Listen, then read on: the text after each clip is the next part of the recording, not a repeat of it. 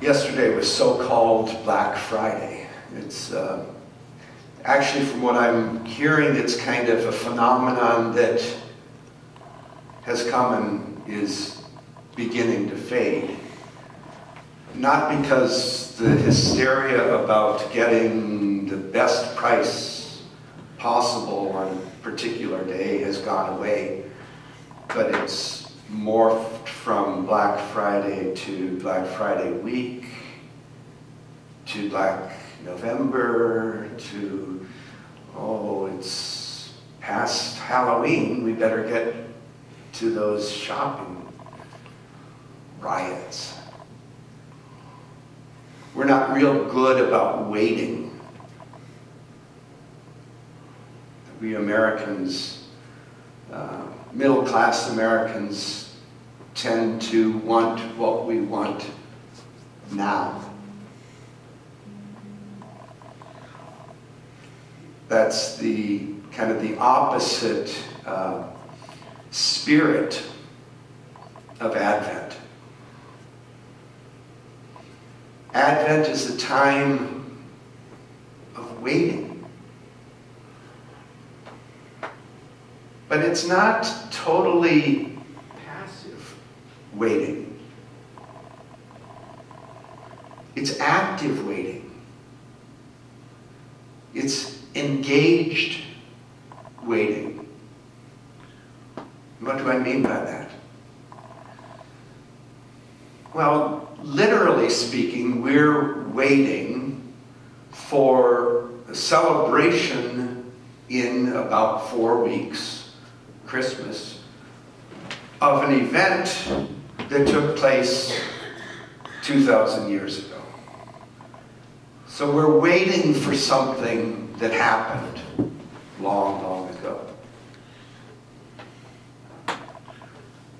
But Christmas isn't really anticipating the birth of Jesus.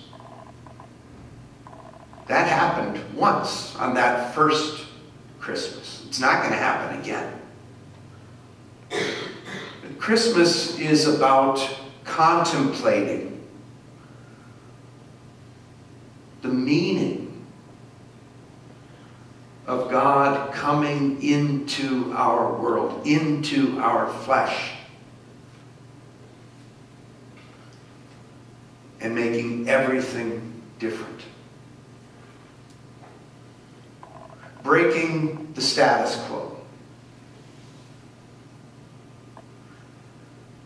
We're in a time in which the status quo, in a whole lot of different ways that you might describe it, that the status quo, things as they've always been, or have seemed always to be, that is shaky, being challenged,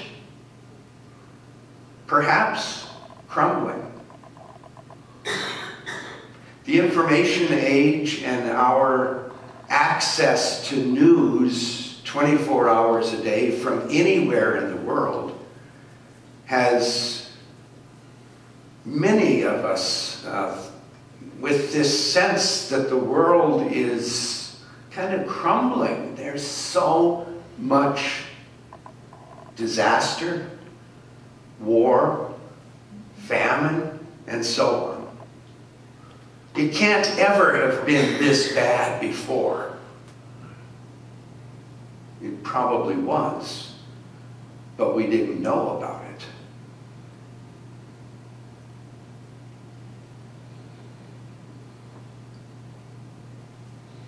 Nationally,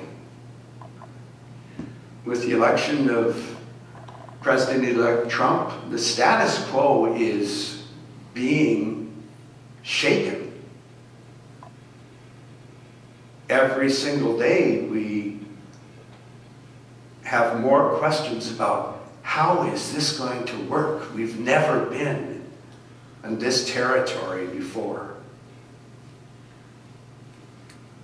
We don't know.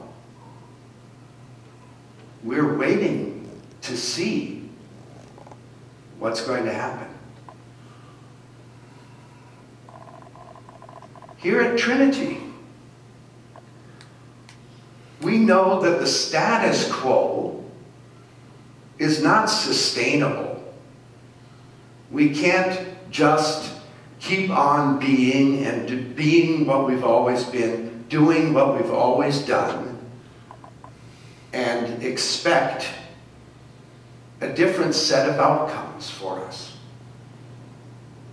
We need to challenge, even shake up the status quo. That doesn't mean throw out the baby with the bathwater.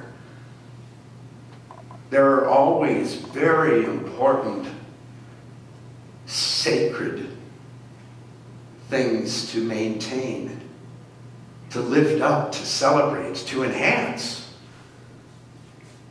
I look forward in the coming months to enhancing this worship service,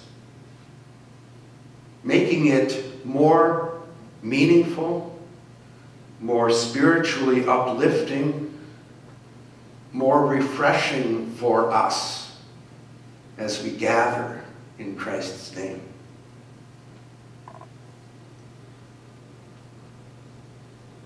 The status quo, whether at Trinity,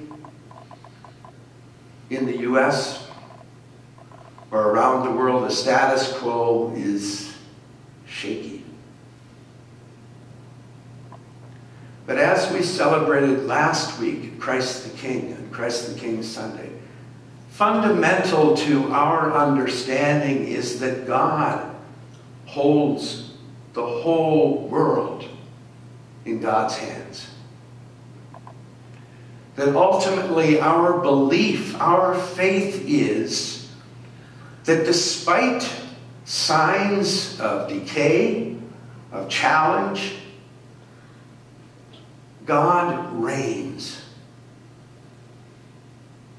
And our challenge, our Advent challenge, is to identify the ways in which God's reign is shown, even now, even in our broken world. How do we experience, how do we participate in the reign of God?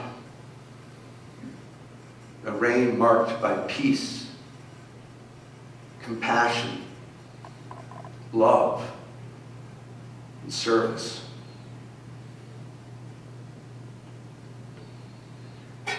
Advent, as I said, is a time of waiting, but not passive waiting.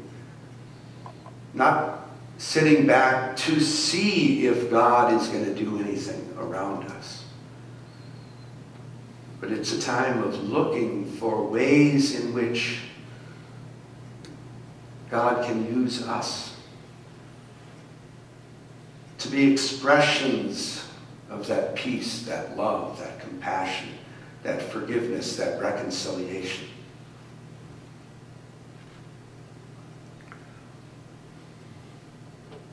Be still, the psalmist writes. Be still.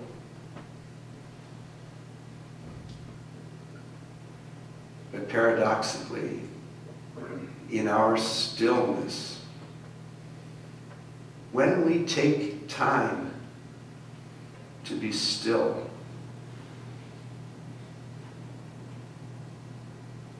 we breathe in the Spirit.